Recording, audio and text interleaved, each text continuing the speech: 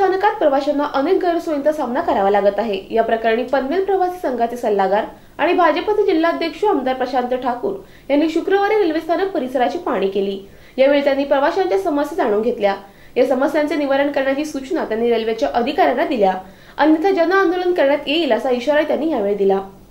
Panvel railway स्थानकात प्रवाशांना अनेक गैरसोयींचा सामना रोजच करावा लागत असतो। या प्रकरणी रेल्वे प्रशासनाने उपाययोजना करण्याऐवजी केवळ सारवासारवीची उत्तरे दिली आहेत। पनवेल परिसराची वाढती लोकसंख्या आणि प्रवाशांच्या संख्येत सातत्याने होणारी वाढ लक्षात घेऊन रेल्वे प्रशासनाने आवश्यक त्या सुविधा केल्याच पाहिजेत अशी मागणी यावेळी पनवेल प्रवासी संघाच्या वतीने करण्यात आली आहे। या प्रकरणी पनवेल स्थानकाच्या बांधकाम विभाग कार्यालयात एक विशेष बैठक घेण्यात आली। या बैठकीस आमदार प्रशांत ठाकूर, महापालिकेचे सभापती ॲडव्होकेट मनोज भुजबळ, दर्शना भोईर, विद्या गायकवाड, भाजप नेते उदित नाईक, प्रवासी संघाचे अध्यक्ष डॉक्टर भक्तिकुमार दवे, श्रीकांत बापट, के.जी. म्हात्रे, सिडको अधिकारी, प्रादेशिक परिवहन अधिकारी, पनवेल रेल्वे स्टेशनचे व्यवस्थापक, पूर्व पश्चिम विभागाचे इंजिनियर, पनवेल रेल्वे स्थानकाचे समितीचे पदाधिकारी यावेळी उपस्थित होते।